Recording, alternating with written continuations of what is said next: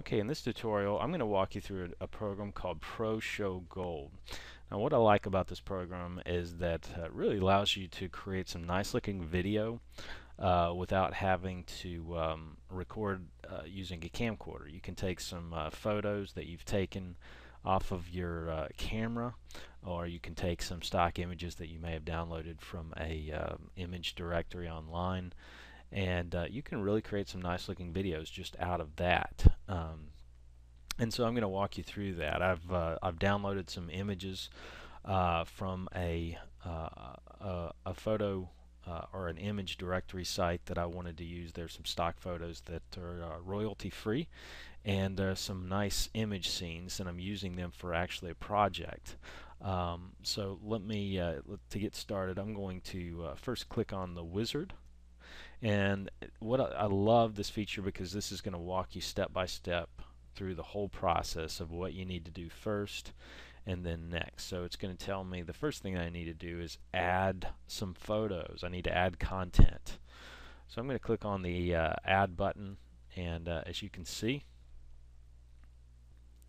now as you can see, I've got a number of photos in this particular folder that I want to take and add to my project. So I'm going to highlight all those by clicking the shift and the arrow all the way down, and then just hit return, and it's going to take that content and add it to the project. Okay, now on the first slide, what I've done is added a quote that I want to start with that's actually just going to show up by itself. And you do that by simply just, if we were to hit the text button, we can add in just a simple quote or a text, some type of text in there before the slide transition. So I'm going to click on that. I've added that in. Now I want to go next, and we want to add some music. Okay, so what I'm going to do is click on, I'm going to go to music, and I've actually downloaded a clip from Pond5 that I think would work, a site called pond5.com, where they have royalty music clips, and I'm going to use this one for my background music. I was able to get this one for about $2. And so now we move on to the next section, which is choosing our theme, and this is going to give us the transition. We get different transition sequences, or how these each one of these slides comes into transitions to the next. You've got different scenes, different effects. You've got we'll start with picture pages, and we'll see what that actually looks like. And we'll name this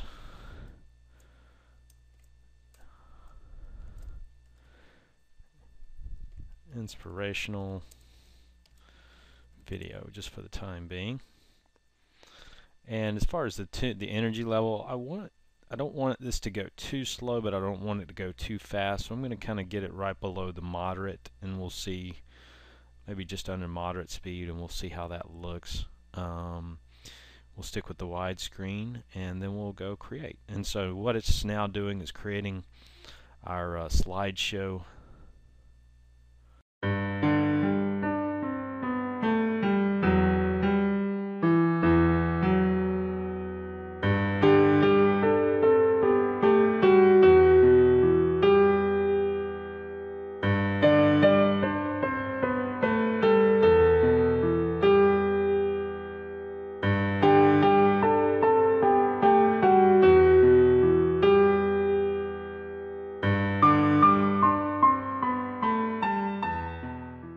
Now if we want to change that out, we can go back. If we don't like that sequence, we can try something else. We can use a, let's see here, storyteller. We'll see what that looks like.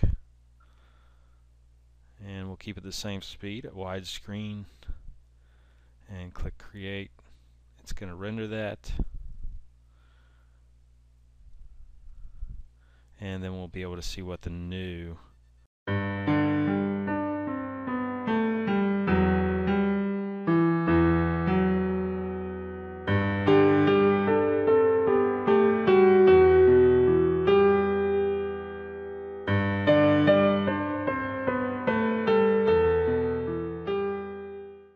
we can now go back if we don't like that. I think I like the picture. Let's see, picture pages. But we can go through here. You've got the option of trying all of these out, which I'm not going to do on this tutorial. A number of different um, transitions that you can check out and see which theme works the best for you. You've got birthday themes, romantic themes. You could create something for Valentine's Day, and so forth. So you've got a lot of different themes to choose from. Now, what I'm going to do now is, once we're satisfied on what we want, we can move forward and then go ahead and save this as a project. So what I'm going to do is go ahead and just save this project, and I'll just save it onto my desktop for the time being. And if we want to go ahead and publish it from here, we can click on the publish button. We can send it directly to YouTube in HD version. We can send it to burn it to a disk, create a Blu-ray if we have a Blu-ray burner, and or send it to create a video for any other application or device, like an iPad or something like that. What I'm going to do is save this, because there's some things that I want to do. I want to be able to go into each frame and add some text to the frame, and I'm going to show you how to do that right now. Okay, once I've saved my project, now I want to go in and make some edits on this. Namely, I want to add some text in on some of these slide images. I do want to add some quotes in on these. So what I'm going to do in order to do that is to click on the slide where I want to add or edit that particular photo frame. And what I'm going to do is simply go over to captions if I want to add a caption in on this particular photo, and it's going to give me pull up a blank caption. Over here to the right will be my caption text. That's where I can add whatever text I want to add in on that.